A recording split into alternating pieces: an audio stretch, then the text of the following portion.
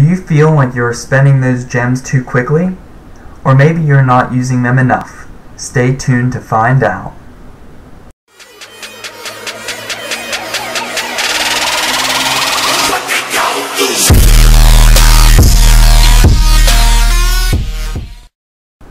I am here to show you what you should and shouldn't buy in the marketplace to get the most out of your gems, whether you are putting money in the game or not.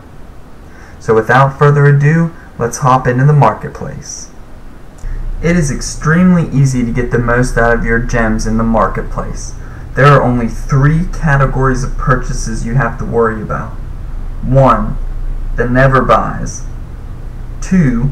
The sometimes buy. And 3. The always buy.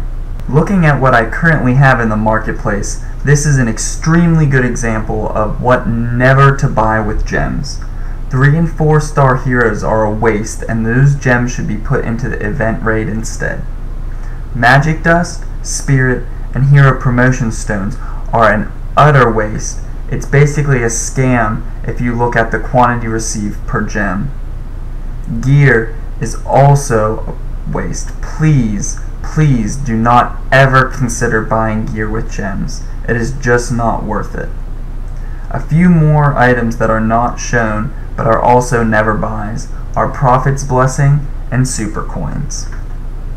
My next set of marketplace items has a mix of always buy and sometimes buy items. To keep it simple, I will start with the situational based sometimes buys. This category includes tokens, which are readily available from daily quests, and Prophet Orbs, which should only be bought if you are very, and I mean very close to getting an event reward. The final and most important category is the always buy items, including heroic scrolls, quest scrolls, and chips. These items will help you maximize your weekly event rewards if you purchase them every time they show up in the marketplace.